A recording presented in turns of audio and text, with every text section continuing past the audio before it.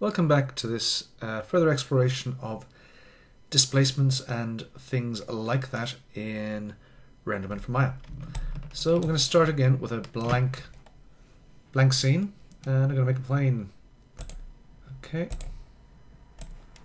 Now onto this plane, I'm going to drop a model which I made again at the National Gallery of Victoria. Thank you very much, people, for putting up with me wandering around with my tablets sketching and sculpting. So I'm going to import file and import, and I'm going to have a look at my ZBrush directory. So Renderman exercises, ZBrush directory, and this is my Rodan lion. Again, another. Oh, let me try it again. That was an MTL I tried to open. Import the Rodan lion. I think it's this one. That should be it, yes.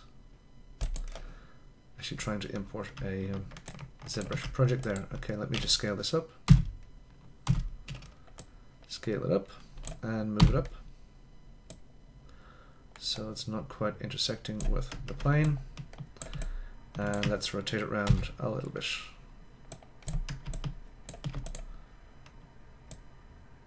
Okay, let's see where we stand here. Okay, not too bad.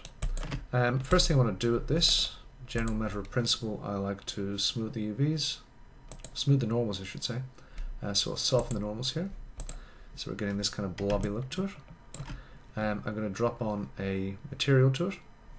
So in Renderman, I'm going to go and drop a matte material, using matte materials because it's less distracting, fewer things to set in actual fact. Okay, so we have a matte material both on the plane and on the lion. Okay, do a quick render of this. Let's just bring our image tool over here and render it. And yes, we can see what's going on there. Cool. I'll drop an environment sphere in, and I'll put a material on that. I'll be using material which I use all the time. I do have some more somewhere, believe me. So that will be in my source images. Come on. And it should be fin4 EXR. Let's just have a quick look and see what this renders like now. Okay, a bit noisy. Change my samples here to 128. That will be probably quite nice. Not bad. And in my Renderman settings over here, Renderman settings, just so you can see them, I want to turn on ray tracing. Pull my image tool over here. So under quality, features, turn on ray tracing, and we'll get some of the ambient occlusion kind of looks that we want, and shadowing. Okay, so looking much nicer as it stands. Nice, but sort of blobby. Let me set up a view here where I can actually see what's going on behind. I don't need this over here now. So, okay, re-render. Okay, the model's there, but it's not looking very detailed. What I want to do now is I'm going to go into ZBrush, which I've got down here. Here's ZBrush, okay. And I'm going to export a displacement map. From this, displacing to, this is the low level mesh which we have here. This is the high level mesh which we have here. So it will get us this sort of detail in this scene here. So with our base mesh set to one subdiv, okay, I'm going to again use my plugin for multi-map exporter, and my settings which I have here, I'm going to be working with a 32-bit displacement. 32-bit displacement is definitely favorite. There's no reason not to use a 32-bit displacement these days. You can use 16-bit, but it comes with its own issues. So with a 32-bit displacement, adaptive, smooth the UVs, 3 channels, the subpixel accuracy, higher values get better quality, so I'll just shift this up to 3. It's reasonably high as it is, certainly fine for the purposes of demonstration. Okay, and 3 identical channels. Okay, all going to be good. And I'm going to create the map. Okay, so very little setup here. Adaptive is a good setting. Smooth UVs, good. 3 channels, 32 bits. Okay, we don't need to worry about scale. So we're going to create all maps. I'm going to call this lion. And it will be exported as TIFF. It'll be a floating point TIFF. Or will we use something else next? Yeah, TIFF is its preferred. It prefers. Okay. It's creating the actual map now.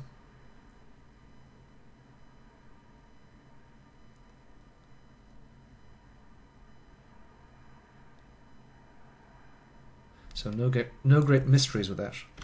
Let's go back into Maya. Here's our Maya scene again. Okay, so we have a material on this. Material is RS matte, or MS matte. Let's not worry about our colors up here. Let's worry about our displacement. This section we've been working on recently. Okay. Currently this displacement is disabled. So I want to set it to displace. The displacement mode I want to set to float because this is a full floating 32-bit per channel image. Okay. Displacement encoding I want to be signed. Basically means it's going to be with this shader. And the actual displacement goes into this slot here. So input for scalar input for displacing the surface along the normal. So remember, displacements only displace along the normal. This is float displacements. We will have a look at vector displacements in the next tutorial, I promise you. So here we go. We're going to plug in a file, and the file which we're going to plug in hopefully should be the lion. There we go, all lion skin. That's the one we just created a second ago. Okay. Now we don't need to pre-filter it of any sort, and we don't need it to be gamma corrected. Okay, so that's in there now. If I go back to Rerender, and let's just bring it back into our scene. Let's put it always on top. I much prefer to have it always on top. And I Rerender. It'll take a second. Sometimes it doesn't always re-render from that window. Yes, it is re-rendering. We're not seeing any major change. Why is this? Well, I did have it set to always on top. Always on top. Yep, okay. Let's pull it over here. The reason why we're not seeing any change in it yet is because in our displacement, the displacement scale here is set to 0.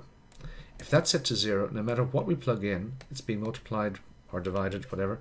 It's basically scaling everything down, so it's not going to have any effect whatsoever.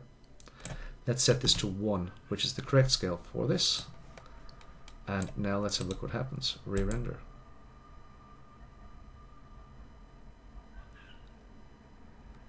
Now we're getting all of that extra detail. Let's just go in here. Re-render it. So this is not just bump or displacement. It is, oh sorry, this is not just bump or normal maps. It is actually displacement. Now you'll see we're getting some tearing here. This is because we don't actually have the settings for displacement entirely correctly done within RenderMan. We should, in actual fact, add a RenderMan displacement attribute. Okay, so I get this down here. Displacement bound. And I'm going to try setting this bound by a process of elimination because I haven't actually set this up for this before. I'm going to set it to 5 and re-render.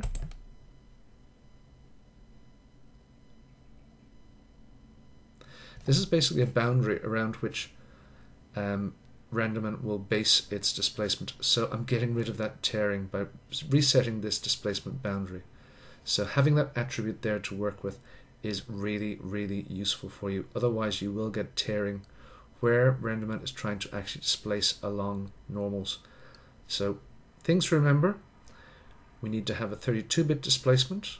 It's much preferred. Plug it in to your float displacement here. Turn off your filtering, don't need it. Make sure your input is linear sRGB. We don't need to fiddle with the gain. That is important if you have a 16-bit displacement, but this is a 32-bit displacement, so not to worry about that. One other thing to remember from ZBrush. In ZBrush, under the plugin here, let me just show you, the preferred method of exporting 32-bit is setting your midpoint to 0.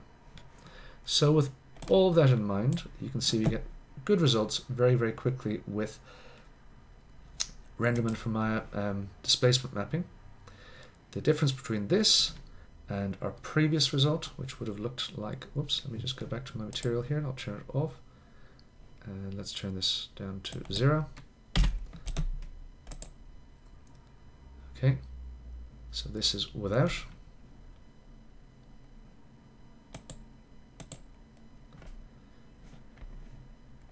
So again, using image tool here, without displacement and with displacement.